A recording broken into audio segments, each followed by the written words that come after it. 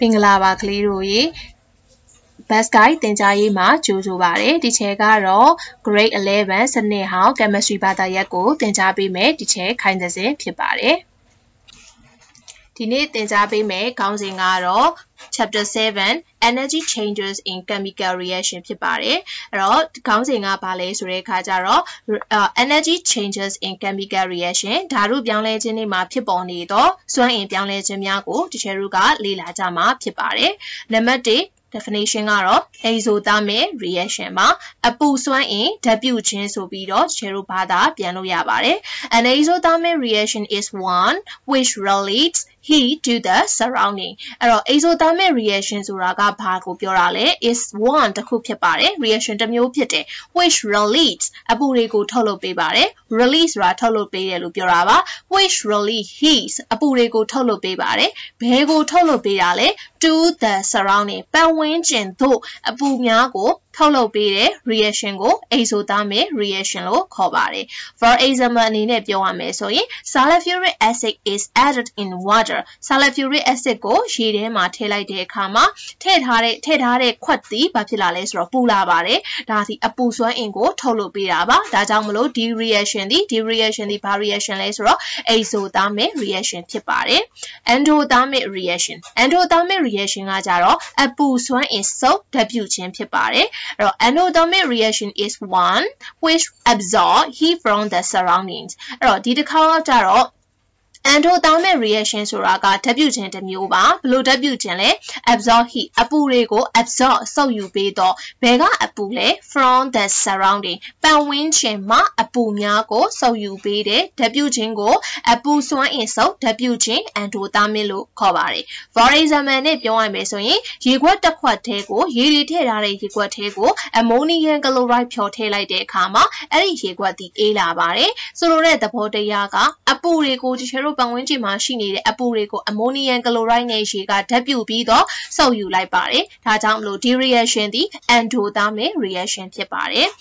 နောက်တစ်ခုကကြတော့ enthalpy change enthalpy ပြောင်းလဲခြင်းလို့ခေါ်ပါတယ် enthalpy change ရဲ့ definition ကတော့ the heat absorbed or released in a process occurring at a constant pressure is called enthalpy change at constant pressure ကိန်းတွေအပူပြောင်းလဲခြင်းကိန်းတွေ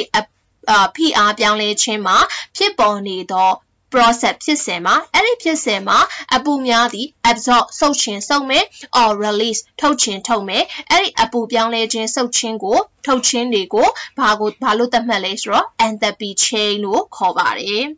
နောက်တစ်ခုကကြတော့ standard enthalpy change ဒီမှာကတော့enthalpy change နဲ့ standard enthalpy change နဲ့ဂျားတွေကကွာခြားချက်ကလေးတစ်ခုကတော့ enthalpy change ကconstant pressure ဖြစ်ပြီးတော့ standard enthalpy change ရဲ့အဓိက main ကတော့ standard condition or temperature and pressure ပါပဲအဲ့ဒီ definition နှစ်ပုဒ်ဒီဆင်တူပါတယ် enthalpy change ဒီရိုးကိန်းတွေအဖိအားမှာပြောင်းလဲနေတဲ့အပူထုတ်ခြင်းစုပ်ခြင်းဖြစ်စဉ်ကို enthalpy change လို့ခေါ်ပြီးတော့ standard enthalpy change ကတော့စံပြုလုပ်ထားသောအပူချိန်မှာဖြစ်ပေါ်နေတဲ့အပူစုပ်ခြင်းထုတ်ခြင်းဖြစ်စဉ်ကို standard enthalpy change လို့ခေါ်ပါတယ်ဒါဆိုရင်ဒီချေကြီး standard condition of temperature and pressure ကပါလေအဲ့တော့အပူပြောင်းလဲခြင်းဖြစ်စဉ်တွေကိုစံနမူနာထားပြီးပြုလုပ်ထားတဲ့အပူချိန်ဖိအားတွေကတော့298 Kelvin နဲ့180 M ပါ1 atmospheric pressure ပါအဲ့တော့အပူချိန်298 Kelvin နဲ့180 M ဒီ standard enthalpy change ဖြစ်ပေါ်ဖို့အတွက်ပြုလုပ်ထားတဲ့ standard condition ပါnumber 5ကတော့ standard condition for enthalpy change enthalpy change ပြောင်းလဲခြင်းအတွက်စံအခြေအနေတွေကတော့ standard temperature ကတော့298 Kelvin ပါ degree Celsius နဲ့ပြောရမယ်ဆိုရင်တော့25 degree Celsius ပါ standard pressure ကတော့180 M ပါ millimeter mercury နဲ့ပြောရမယ်ဆိုရင်760 millimeter mercury ဖြစ်ပါတယ် delta H theta delta H theta ကတော့ဘသူရဲ့သင်္ကေတဖြစ်တယ်လဲဆိုတော့ဒီချေတို့ standard enthalpy change ရဲ့သင်္ကေတဖြစ်ပါတယ် it indicate the standard enthalpy change အဲ့တော့ဒီ delta H theta သည်ဘာကိုကိုစားပြုတယ်လဲဆိုတော့စံအပူချိန်စံဖိအားမှာဖြစ်ပေါ်နေသောအပူထုတ်ခြင်းစုပ်ခြင်းကိုကိုစားပြုပါတယ်သူရဲ့သင်္ကေတလေးကတော့ delta H theta ပါဒါကြောင့်မလို့ is indicate the standard enthalpy change measured as standard condition of temperature and pressure စံအခြေအနေပြုလုပ်ထားတဲ့အပူချိန်တွေဖိအားတွေပါတိုင်းတာထားတဲ့ enthalpy change ကိုကိုစားပြုတာဖြစ်ပါတယ်နံပါတ်9 definition ကတော့ thermochemical equation ပါအပူစွမ်းအင်ပြဓာတုညီမျှခြင်းလို့အဓိပ္ပာယ်ရပါတယ်အဲ့တော့ teacher တို့ဒီ equation တွေရေးတဲ့အခါမှာဒီ chapter 7မှာအရေးကြီးတာဒီ physical chain တွေကိုပါ teacher တို့ကရေးပေးရပါတယ်ဒီအခန်းမှာ physical state မပါဘူးဆိုလို့ရှိရင်အမှတ်ရောပါမယ်ဒါလေးကိုလည်းသတိပြုဖို့လိုအပ်ပါတယ်အဲ့တော့ definition လေးအကြောင်းကိုပြန်လည်သွားပါမယ် the equations exothermic as well as endothermic which include information regarding heat changes as well as physical states are called thermochemical equation လို့ခေါ်ပါတယ်အဲ့တော့ဘာတွေပြောချင်တာလဲ the equation တွေမှာ exothermic ဖြစ်ခြင်းဖြစ်မယ် endothermic ဖြစ်ခြင်းဖြစ်မယ်အဲ့ဒီ equation တွေမှာဘာတွေ include ဘာတွေပါရမလဲဆိုတော့information အချက်အလက်တွေပါရပါမယ် regarding ဘာတွေကိုသတ်မှတ်ထားတဲ့အချက်အလက်တွေလဲ heat change အပူပြောင်းလဲခြင်း as well as နော်အပူပြောင်းလဲခြင်းနဲ့အတူဘာတွေပါရမှာလဲ physical state physical အခြေအနေရုပ်ပိုင်းဆိုင်ရာအခြေအနေတွေကိုအပူပြောင်းလဲခြင်းတွေကိုသတ်မှတ်ထားတဲ့ information တွေပါဝင်နေသော exothermic endothermic ညီမျှခြင်းများကို thermochemical equation လို့ခေါ်ပါတယ်အဲ့တော့ thermo ဆိုတာက temperature ကိုစားပြုတာပါအပူချိန်တွေဘယ်လိုပြောင်းလဲ chemical equation ဆိုကြတဲ့က physical state တွေပါရပါမယ်ဒါကြောင့်မလို့ဒီအခန်းဒီအပူချိန်အခြေအနေကိုလည်းဖော်ပြရပါမယ်ပြီးသွားလို့ရှိရင် physical state တွေကိုပါကိုစားပြုပြီးဖော်ပြထားတဲ့ information တွေအချက်အလက်တွေပါဝင်နေတဲ့ညီမျှခြင်းများကိုရေးရမှာဖြစ်ပါတယ်နံပါတ်8 definition ကတော့ a calorie or 1 calorie ပါ a calorie is heat required to raise the temperature of 1 gram of water by 1 degree Celsius အဲ့တော့1 calorie ဆိုတာက is a heat required လိုအပ်သောအပူပမာဏဘာလို့ဖို့အတွက်လဲ to raise မြင့်တက်ဖို့အတွက် the temperature of 1 gram of water by 1 degree Celsius အပူချိန်1 degree Celsius မှာရေ1 gram ကိုမြင့်တက်ဖို့အတွက်လိုအပ်တဲ့အပူပမာဏကိုဒီချေတို့က calorie or 1 calorie လို့ခေါ်ပါတယ်ဒါ chemical energetics ဓာတုစွမ်းအင်ပြောင်းလဲခြင်းများလို့အဓိပ္ပာယ်ရပါတယ် chemical energetics deal with the change in energy as which is either released or absorbed when chemical reaction take place အဲ့တော့ chemical energetic ဓာတုစွမ်းအင်ပြောင်းလဲခြင်းများသည် deal with သက်ဆိုင်နေပါတယ်ဆက်စပ်နေပါတယ် the change in energy စွမ်းအင်ပြောင်းလဲခြင်းတွေနဲ့ဆက်စပ်နေပါတယ်အဲ့ဒီစွမ်းအင်ပြောင်းလဲခြင်းဆိုတာက either release or absorbအစွမ်းအင်တွေသည်စုပ်ယူတာလည်းဖြစ်ခြင်းဖြစ်မယ်ထုတ်လုပ်တာလည်းဖြစ်ခြင်းဖြစ်မယ် one chemical reaction take place ဓာတုဓာတ်ပြုတ်ခြင်းတွေဖြစ်ပွားနေတဲ့အချိန်မှာအပူစုပ်ခြင်းအပူထုတ်ခြင်းတွေဖြစ်ပေါ်နေတဲ့သက်ဆိုင်နေတဲ့ပြောင်းလဲခြင်းများကို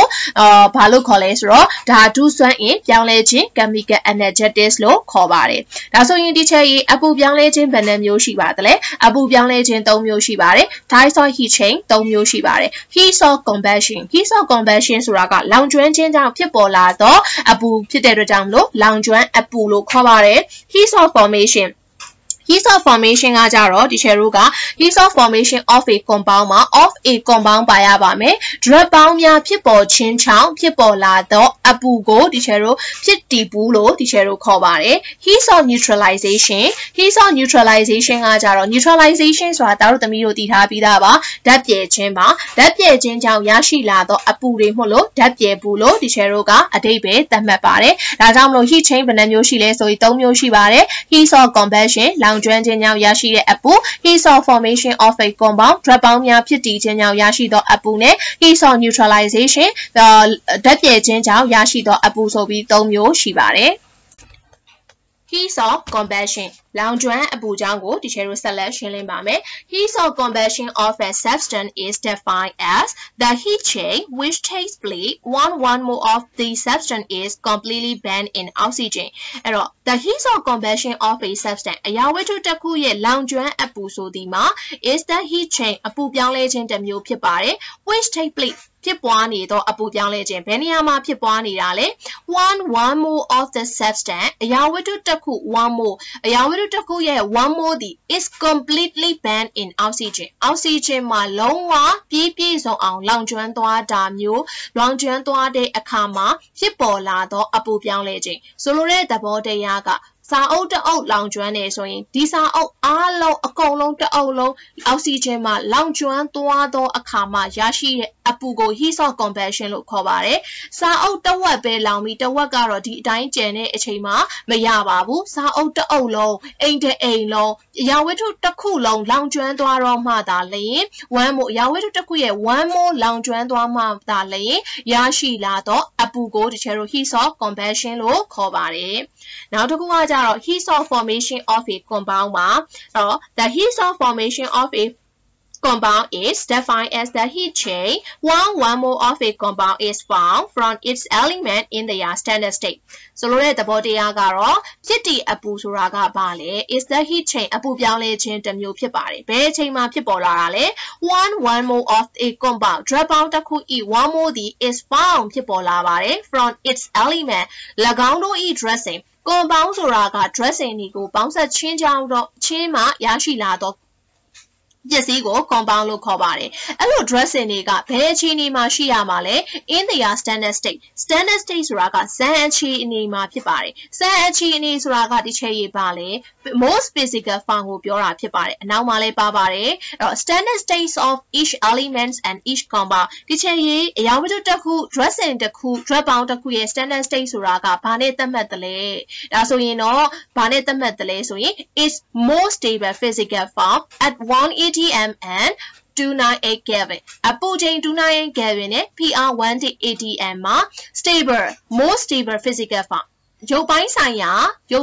ayachi me so yin stable အဖြစ်ဆုံးเนาะ teacher တို့ stable ဆိုတာကတည်မြဲတော့တယုံမပြုတ်ကွဲတဲ့เนาะ physical form ကို teacher တို့က stable အဖြစ်ဆုံး